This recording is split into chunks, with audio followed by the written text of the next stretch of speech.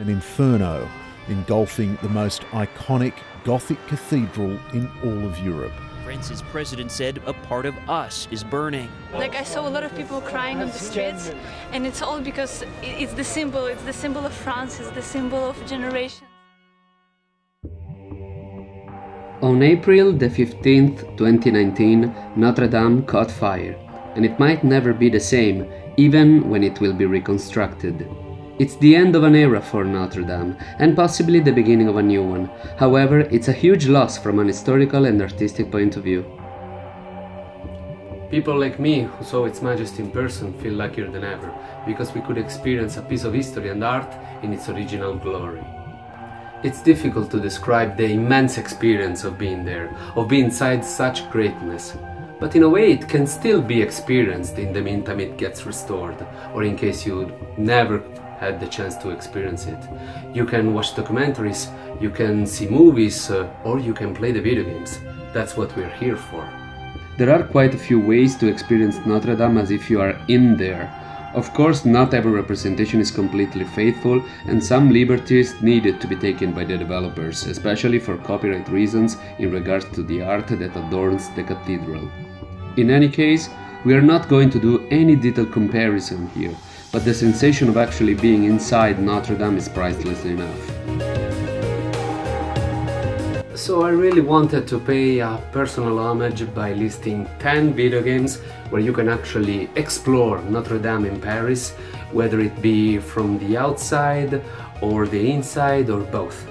The list is purely subjective as it's based mainly on my own preferences. I will try to order these digital recreations of Notre Dame, starting from the one that had the least impact on me to the one that is the most ambitious recreation of Notre Dame yet. And of course I will also speak a little bit about the game itself, if it's worth it or not, and this will also play a small part in the drafting of the list. Of course this is my humble opinion and I can't stress this enough. Of course, if you think otherwise, you are more than welcome to let me know in the comments down below.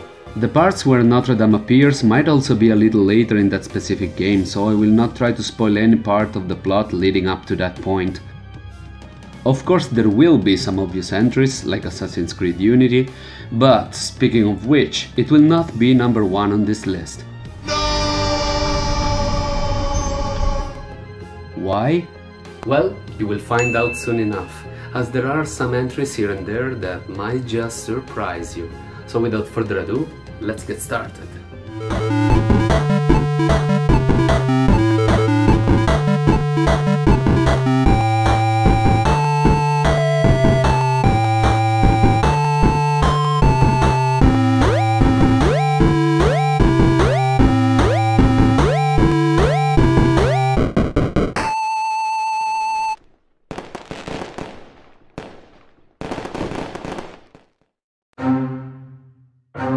Number 10.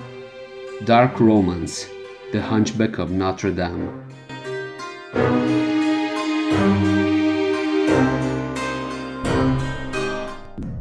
I'll be freed from this form, and the Cardinal will finally experience my suffering. It's too bad you won't see it. Farewell, Captain.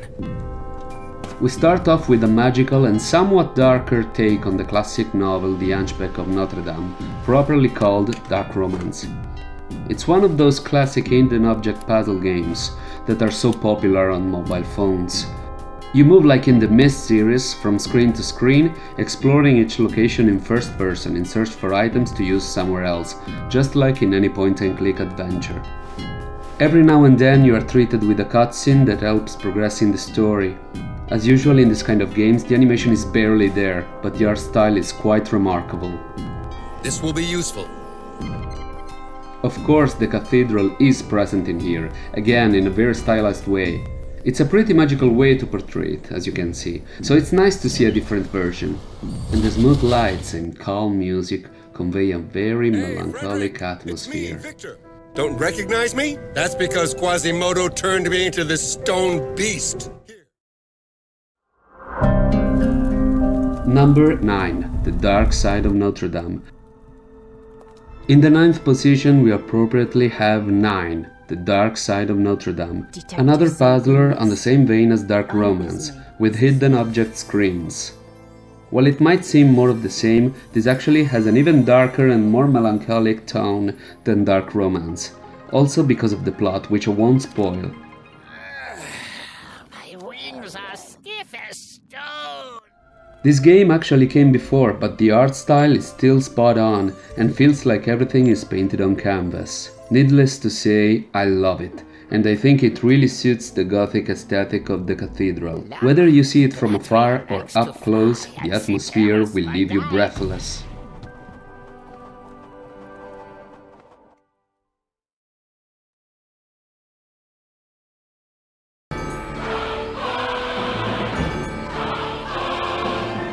Number 8. Disney's The Hunchback of Notre Dame.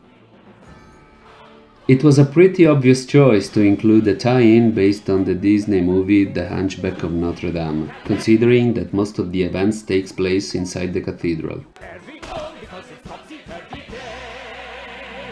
While in the game itself you can't really explore that much, some of the minigames do take place in one part or another of the cathedral, or with it in plain sight anyway. Interestingly enough, aside from the main and most known PC version, which is the one that I played as a kid, there is also a version for the original Game Boy, which also includes exclusive minigames. Speaking of which, I've been highly undecided on whether to put Super Hunchback for the Game Boy over this one or leave it completely out of the list. To be honest, even though Super Hunchback is definitely a better game in my opinion, I decided to go for the game that depicted Notre Dame the closest to its real counterpart.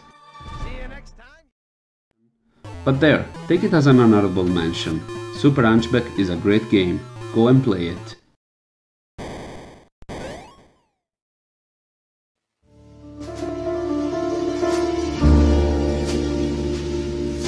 Number 7. The Saboteur.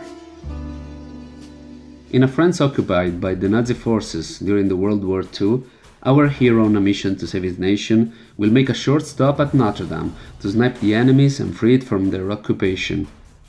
Sadly, we won't be able to visit the interiors, but it's still enjoyable to be able to walk on the roof and admire the external parts, even if they're not really that much detailed. Just watch out for the enemies, because this place is packed with Nazis. Something that I didn't think about is that apparently Notre Dame is a very good spot for sniping, and it does make sense given its incredible height. Regardless of which time of the day in game you choose to pay the visit, it is always a spectacular view.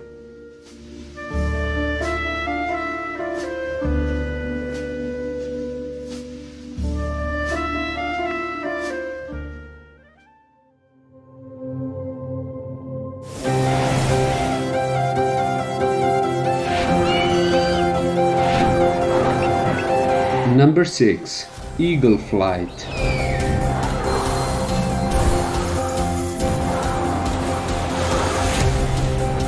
Eagle Flight is an interesting first-person bird flight simulator, where you control an eagle flying on a post-apocalyptic Paris set in the near future. Of course, this means that not only you can fly across and freely explore Paris, but also see Notre Dame from above. The city itself is filled with nature and animals with no trace of human life. Aside from the free flight mode, there is also story mode, which of course, being a sort of flight simulator, includes some rings to fly through. I mean, this wouldn't be so much of an issue if Superman 64 didn't leave a permanent scar in my psyche when I was little. Well, let's see how Notre Dame is portrayed in this game. It seems a pretty faithful reproduction, and after all, at Ubisoft, they are masters in this kind of things. It's a shame again that you can't really explore the interiors, but considering that this game is about birds and the experience of flying, also programming the interiors would have been both costly and probably beyond the scope of this game. And it's also very nice to see wild animals and wildlife in general close to, and in some cases on the cathedral itself, as it gives a whole different feeling compared to other versions we've seen in other games. At the same time, I can't help but noticing the irony of Notre Dame perfectly surviving the sort of apocalypse that erased mankind in the game, when in our reality it almost got irreparably damaged by a human mistake.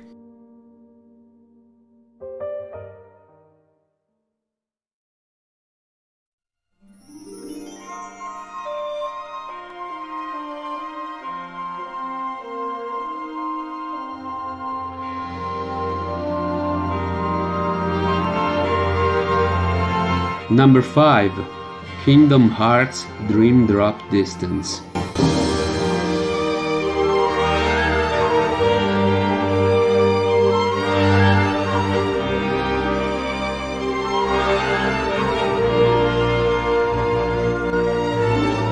Kingdom Hearts Dream Drop Distance is another chapter in this long-running series that successfully fuses two very different worlds such as Disney and Final Fantasy, while the main characters that drive the story are all new. Speaking of Disney, this means that we have yet another chance to explore Notre Dame thanks to the portion dedicated to the movie The Hunchback of Notre Dame. Compared to the previous Disney's Hunchback's game for PC and Game Boy that we talked about earlier, this time we can actually explore quite some parts of Notre Dame freely. To be honest, the textures are not really that detailed and everything is pretty basic also in terms of overall internal arrangement, like the lack of furniture inside that makes it feel pretty empty. But at least, you know, there is an inside, especially compared to the previous entries on this list. I also get that too much furniture on the main hall would have gotten on the way of the combat dynamicity and more simply the fun, especially considering the particularly choreographic and extravagant combat system in this specific episode, where you can wall jump and slide before attacking enemies.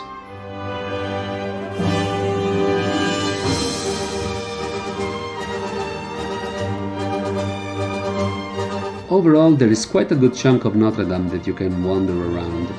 You can explore the main door, the main hall, the bell tower, and even the balconies. This that you're seeing now is actually my favorite part, because you can see very much of the exteriors of the cathedral and notice that the overall structure is quite there. To me, as of now, this stands as the best way to actually explore and enjoy Disney's vision of Notre Dame.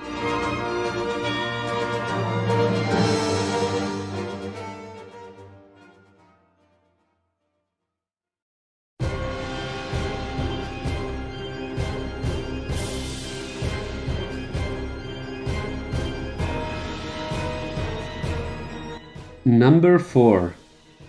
Time Splitters 2.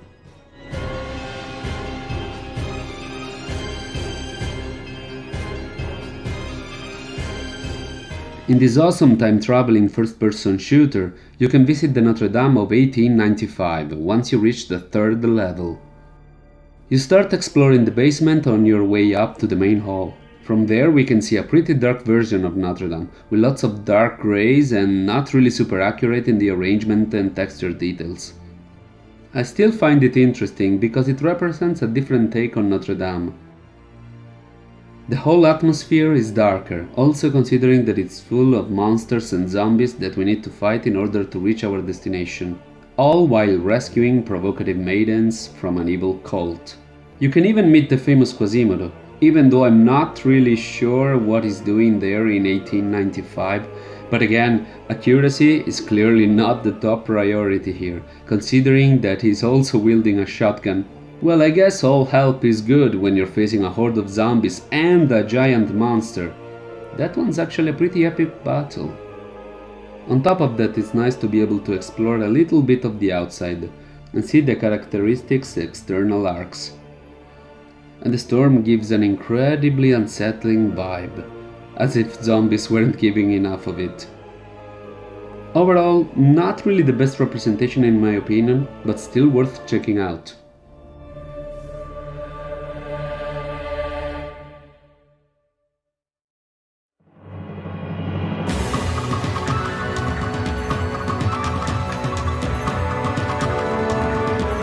Number 3. Onimusha 3. Onimusha 3 is the 3rd chapter in the famous samurai series from Capcom. This episode stands out compared to its predecessors because Thanks to a plot revolving around time travels, it actually fuses the feudal Japan with modern France. We can even meet and play as Jean Reno. The level of coolness goes sky high when as Samanosuke we are kindly invited to visit Notre Dame, and it's represented fairly well. We start from the external part and we can already admire some pretty accurate graphics. However, we are too close and can't really move the camera around enough to admire Notre Dame in its entirety, which is a bit of a missed opportunity. The fun starts when we get inside, where we can appreciate its majesty a little more than from outside. Also, the lighting effects are pretty evocative, especially candles and windows. Sadly, we won't be able to explore too much of the real cathedral, as it won't take long before reaching some demonic basement that has nothing to do with the real deal, unsurprisingly, considering that the plot revolves around battling against demons. It's a short but sweet visit nonetheless.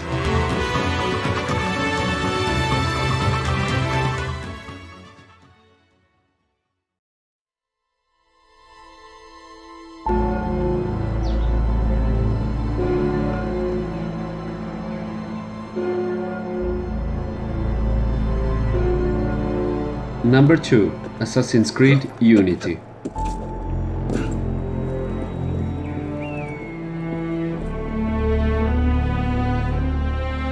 Okay, here is the real deal, the one we all saw coming. Assassin's Creed Unity.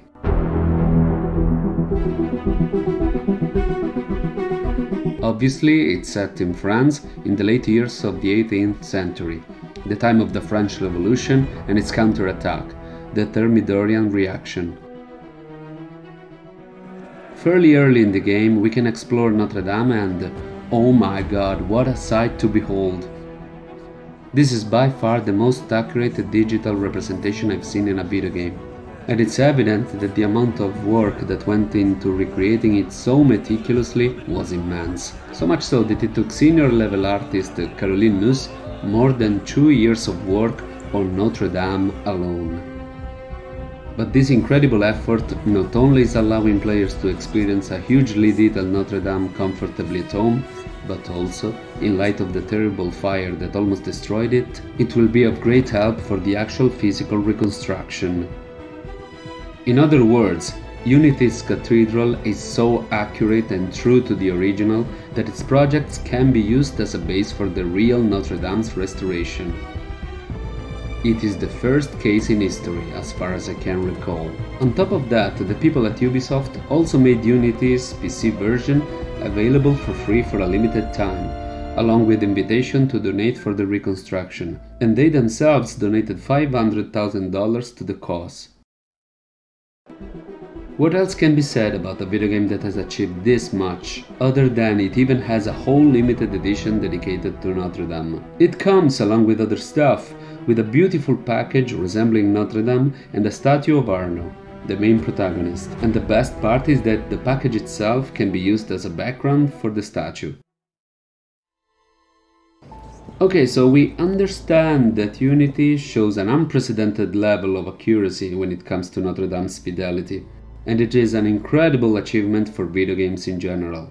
So what could possibly top this one out?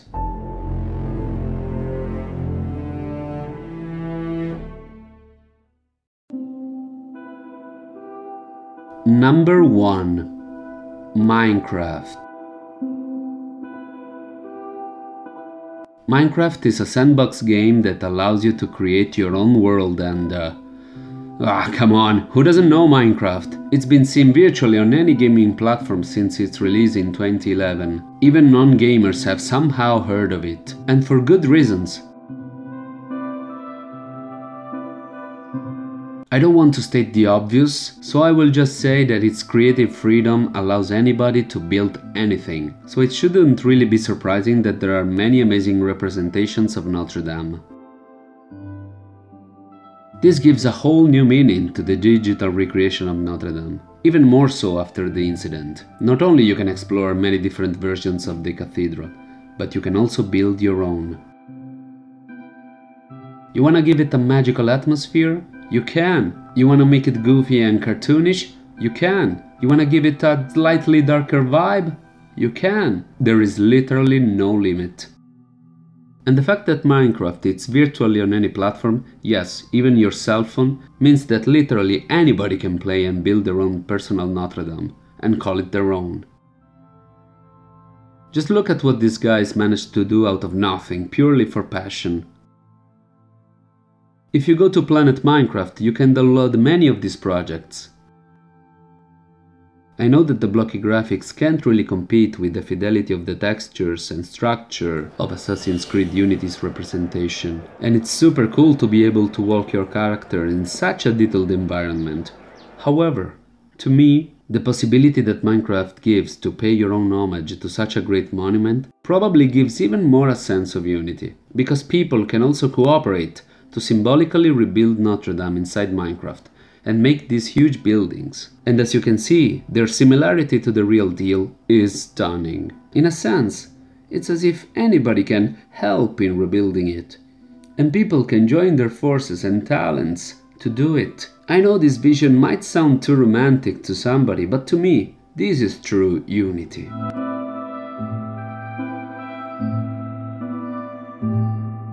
But what do you think of Minecraft? Do you play it? Did you visit Notre Dame created inside of it, or in any other video game that I mentioned earlier on this list? Does Minecraft deserve the first place? No. No! Or should it have been Assassin's Creed? Certainement, monsieur. Just drop a comment and let me know. Yes, I heard you the first time. Thank you for seeing this video to the end. I hope you appreciated my heartfelt homage to Notre Dame. I really hope it can go back to its former glory. Also, I probably missed a video game or two where you can play inside a digital Notre Dame, and I'm sure that you guys can help me by writing in the comments down below any possible video game that I didn't mention in this list, but that you feel that could really fit in. I might do another video after this. If I have enough suggestions, why not? I will also make sure to give credit where credit is due and nominate you in the video itself. So if you have any other feedback, if you wish I handled things differently, or if you simply want to share your thoughts on Notre Dame, the incident, or the topic that we just spoke about, please let me know in the comment down below, and I will read every single one of them. It will be nice to have a little chat about it. So thank you, World Gamers, for keeping me company in this small but significant journey, and see you in my next video.